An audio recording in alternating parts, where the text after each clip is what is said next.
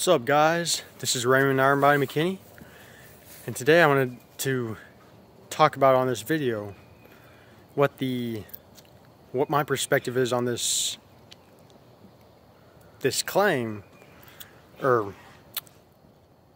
that we are gods. Now, if you hear people like I've said, I think I said if someone messaged me saying something like, Raymond, what convinces you that you are God? Now, I wanted to clarify, and I wanted to explain that a little bit deeper, and what I really think of that, what that means from my perspective. When I say something like, I am God, that doesn't mean I'm better than anyone else. It's like, I'm sure a lot of people, if a lot of people hear it, like, it's just so inconceivable to comprehend. A lot of people would say that's blasphemy, arrogance. But for me, from my perspective, that's not what it really means. What I see it as, the I am God, like in the Bible, it even talks about ye are gods of the Most High, or something like that. And I don't really like to, I don't resonate with the Bible on everything, but yeah, there's something that's like, if you understand it in symbolic terms, it's pretty freaking amazing. And I'm sure there's a lot of misinterpretation in the Bible. That's why it triggers people. People question God or something. And look, to me, God is not this overarching man in the sky, or something with a trident or whatever. It's I look at it as just pure energy. That God is just pure energy, or consciousness, or pure, this invisible pure energy that activates everything that we see. Because think about it, everything that we see that appears physical, it's just compressed energy. Even Max Planck, one of the famous German physicists, devoted his whole life to science and saying there is no physical matter as such, because everything is compressed energy and appears physical, but really it's just all pure energy. Now, people are just saying, well, we're just energy and that's all there is to it. Well, Albert Einstein did say that, but so yeah, just to understand these, I kind of like to take this I am God approach from more of a scientific viewpoint, because I like to think kind of analytically more than woo-woo magic, all that stuff.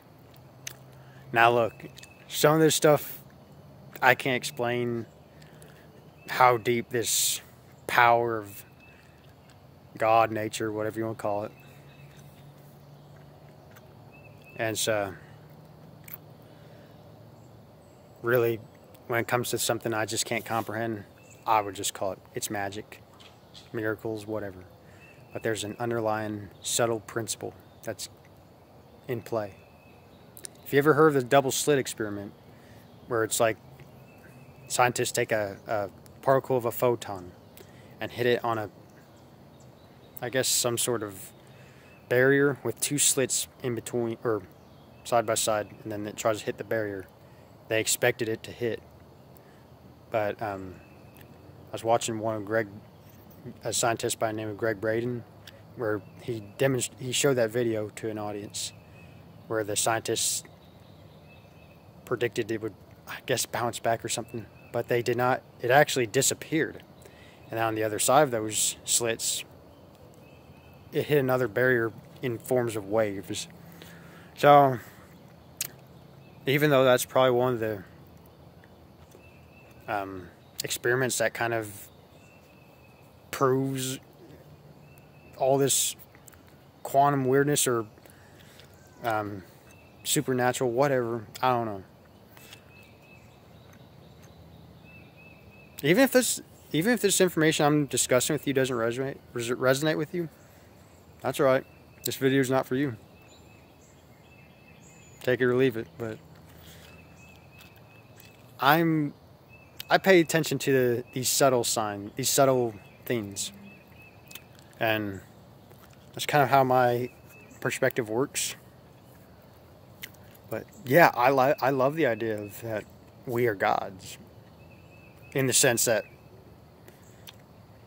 I like to look at as like our ego or our analytical conscious mind selects this God source, which is the subconscious mind, the deeper part of the subconscious mind, the tapping into that God source, or what I like to call it for my personal reality, iron body. Iron body, I'm tapping into that iron body source. That, because also think about it, God's just a label. You can label it whatever you want. You can call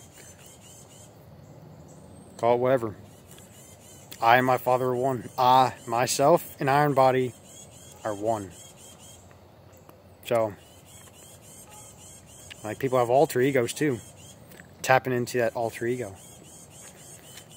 So, I think there's some... not everyone's going to agree with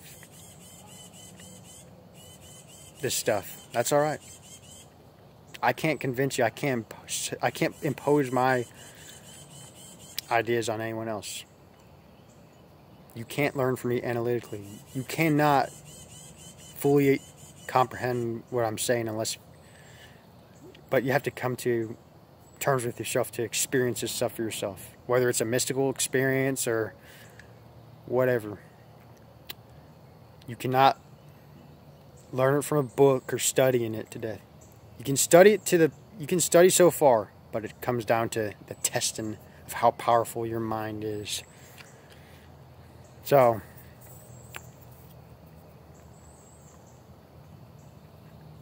in summary, it all comes down to you. How do you see yourself as in your life? Think of yourself as, I came here for a reason. And I'm going to live by that principle. So, I mean, I don't know where this journey is going to take me. Like, that's the thing with this way of living by this faith-based living. I have no idea where it's going to take me. But I feel I feel drawn to it. And that deep feeling of being drawn towards something, I believe that's God, or this inner voice just showing you, guiding you towards your fulfilled desire. So just hold the image in your mind as if you are that person, and that inner source will guide you, or you'll somehow attract the right people in your life. So I hope this message helps and resonates with people, and that's basically how I see this whole perspective on how I see power of God, this power of God source or whatever. That what I really think the term I am God really means. It's not ego-based, we're all energetically connected. There's plenty of science showing that.